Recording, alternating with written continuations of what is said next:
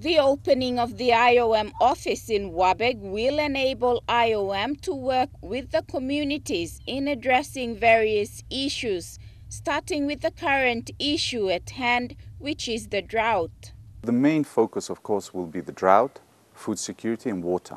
But specifically working in the highlands, we will focus on displacement due to tribal conflict and sorcery-induced displacement.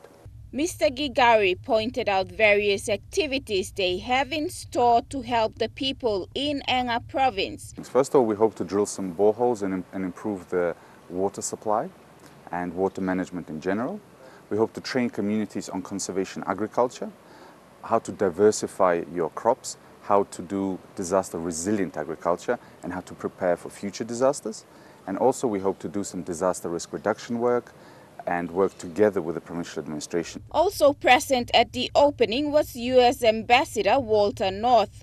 Ambassador North expressed fascination on what he had witnessed the people doing to help themselves during this time of drought. One big takeaway for me, and it's not something I should be surprised about, is that there is tremendous resilience in the communities that live in the highlands.